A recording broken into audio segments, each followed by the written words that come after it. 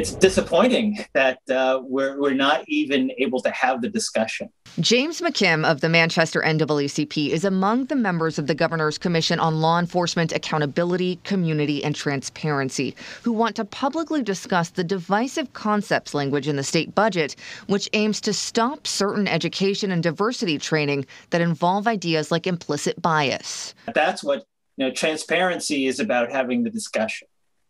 Regardless of where the chips may fall after the discussion, but the trust that we want to build is built by having discussion, having a dialogue. The Attorney General responded that such a meeting would be outside the scope of the original executive order establishing the commission, and in his view would not impact the commission's recommendations.